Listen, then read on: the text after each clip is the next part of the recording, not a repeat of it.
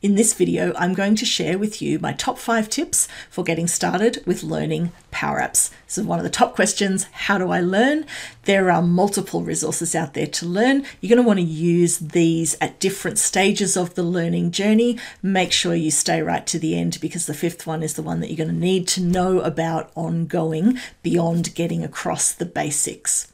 Let's get right into it with tip number 1.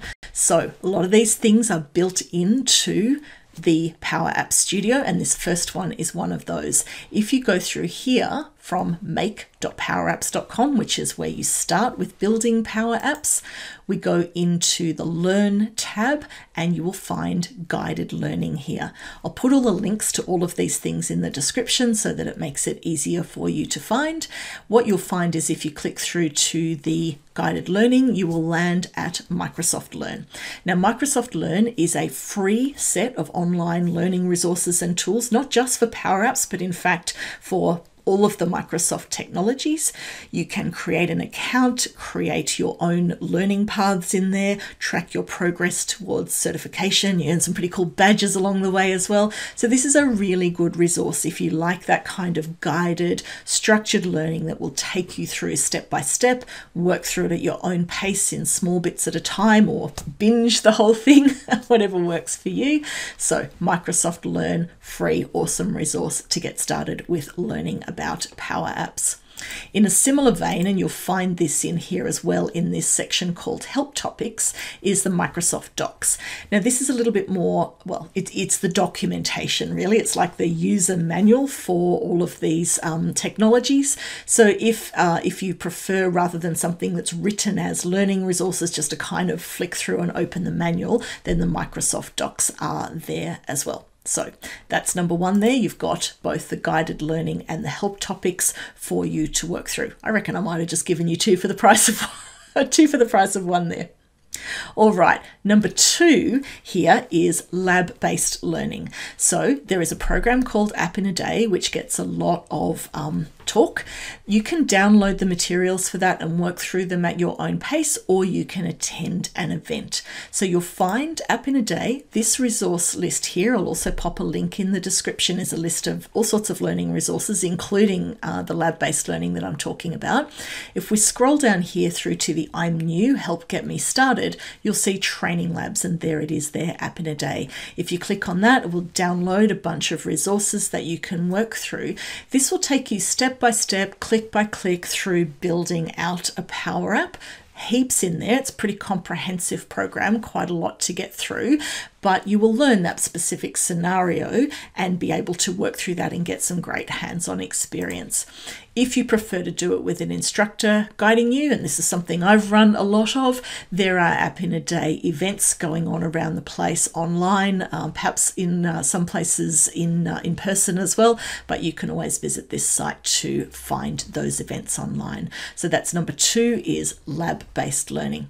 Now, the thing with the lab-based learning is that it actually takes you through a specific scenario in great detail, but if you're after sort of more general principles rather than that specific scenario, then number 3 is to work through the Power Apps training app. Did you even know there was such a thing? This one doesn't get as much chatter as some of the other things that we've been talking about. So you just need to know where to find this one. If I go back into my Power Apps Studio here, what you'll find is all templates.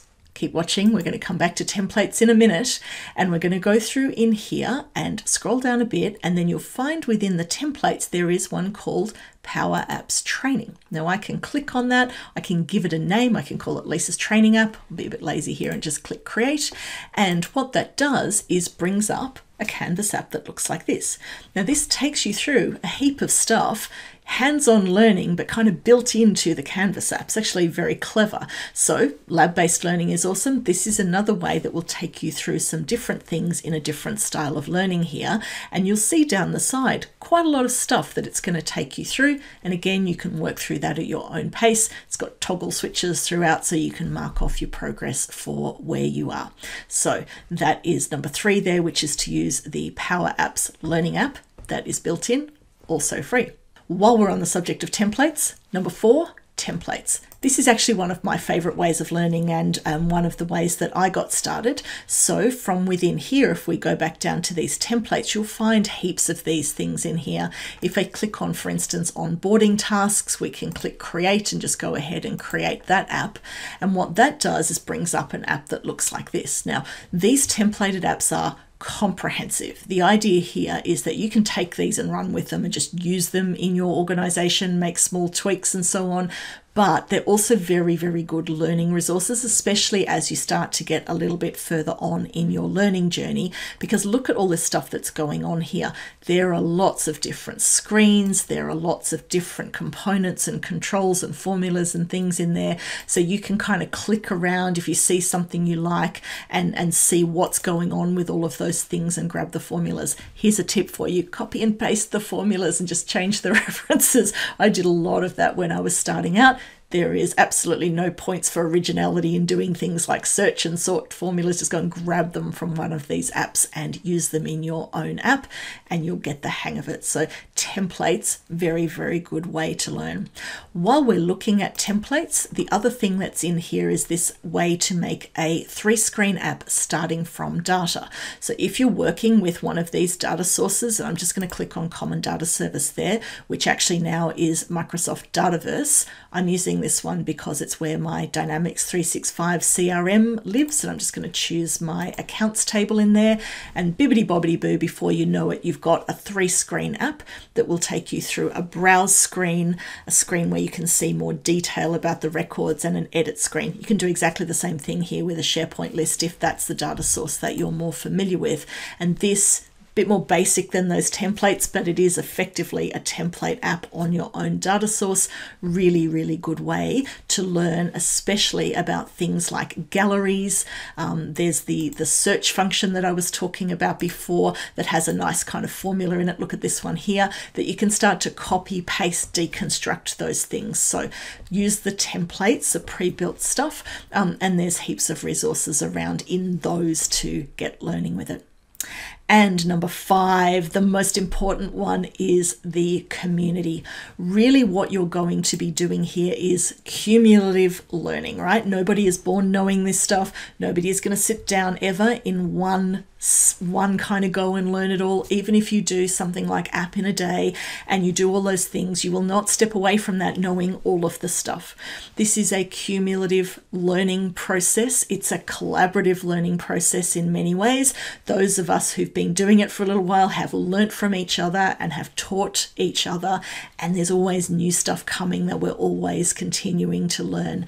So think of this as a cumulative learning path. Think about the way you learned Excel if you did that. You didn't sit down on day one and go, I can't do anything because I don't know the formulas, or I can't do anything because I don't know anything.